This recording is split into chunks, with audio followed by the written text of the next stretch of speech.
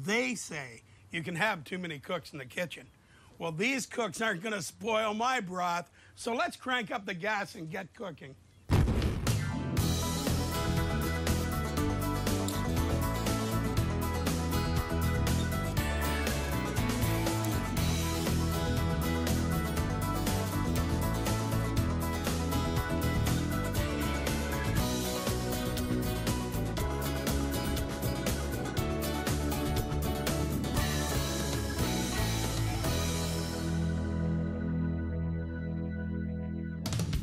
And now we have another success story from Bateman Culinary School, Jason Tesseri.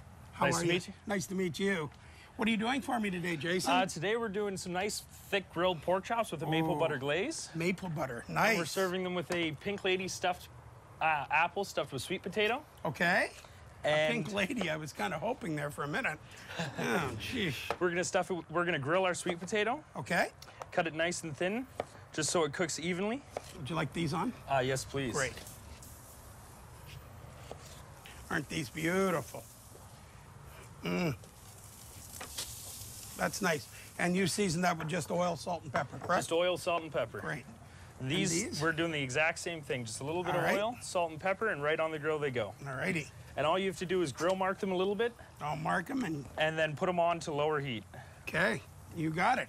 And your other items there? Our apples, and then we have some grilled veg. We got some grilled eggplant, or we will have some grilled eggplant, and some grilled zucchini to go on the side. And that should Perfect. be enough for us right there. Perfect. There we go. This grill's looking nice. Great. Now, you said you're going to stuff your apple. Yep. I like this idea. So we're actually going to have to core it out. Okay, would you show me how you'd core an apple? See, I've never cored an apple. when we core this out, you actually want to break the skin around all sides, because if you don't, Yeah. it'll actually break when you try to scoop it out. Makes And sense. that is really ugly for your presentation. Ugly. We don't like ugly. No, we like food We to be want pretty. Foo. Good work. Oh, I see what you did. Very nice. And right there. Very and then you nice. just want to make sure the seeds are all popped out. Okay, I've got my grill marks coming on this. And you said then you want me to put it on a up and out of the heat a bit, eh? Yep, just to cook it nice and slow, let the sugars in the sweet Okay. potatoes caramelize. You got it. Build that flavor nice and strong. Nice. All right. And you wanted a pan. Yes, we're actually going to make a maple butter glaze for our pork Ooh, chops. doesn't that sound nice? Don't touch this pan. It's hot? Very hot. Well, thanks for looking out for me. See? Just like the teachers did at Bateman for That's you. right. Always got to take care of each other in the kitchen. That's so we're just right. going to add a little bit of maple syrup, Nice. and that is going to thicken and caramelize, and we're going to add some butter to it. Okay. Spoon? Yes, please. Spoonage. Come in. I learned the jargon. Spoonage. Spoonage. Spoonage. You just want a nice heaping amount of butter, and you're going to just swirl it over the heat, and that's Alrighty. called Monte au beurre. Is that enough? That's more than enough. Monteo Beurre. burr. It means to mount the butter. Butter. Yeah, Monteo burr. Oh, you want these up top. Oh, nice catch, Mar. Up top like this. To fill all 4 apples for the meal, you'd need about 2 sweet potatoes that we mash, and then we're gonna add about 2 tablespoons of pecans, 3 tablespoons of maple syrup, and like a nice heaping tablespoon of butter just to make it a little creamier Okay. and give it a richer flavor.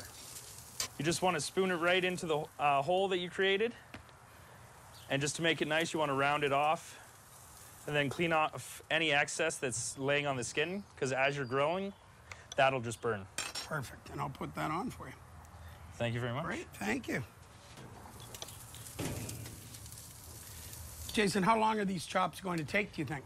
Well, because we cut them from our own 4-bone rack to get them nice and thick, because they don't usually sell them in grocery stores about that thick. No, they're they going to take about 10 minutes. Okay. They're a specialty cut. Yes. Beautiful. Okay. Now, these apples that we have cooked now in the grill as well on low heat, Yeah. they take about 25 minutes to cook, and you don't start cooking the apple at all until you've stuffed it, and then you put it back on the grill, and it'll take about 25 minutes from there. Oh, terrific. You're apprenticing right now, are you not?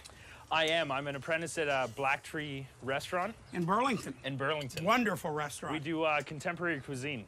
Wonderful. Very high-class food. You're on. So here we go. So we're just gonna put the apple over here. Then you wanna go with your veg next. And you always put the protein on last because you want it to be highlighted. You don't want it to be hidden by any of the veg. Very nice. Hang it right up here. And then we'll just pour a nice little bit of the glaze over it. Very hot still, Jason. So we'll be nice and safe and use our cloth. Good work. And look at that. Doesn't that look nice? And we like to garnish, so we'll stick a couple roasted pecans that we saved from when we were making the stuffing, just to garnish the top of the potato and apple. This is fabulous. They sure didn't teach me this in high school. Ah. Well, this is delicious. Excuse me, I was talking when I should have been eating. I don't do that very often. We have a little tradition here, kids. And I want to thank you folks from Bateman Culinary School, Success Story, for coming on our QScene show. Thank you so much, Murray. And kids, let's eat. Always remember to eat, drink, and be Murray. Cheers, kids. Cheers.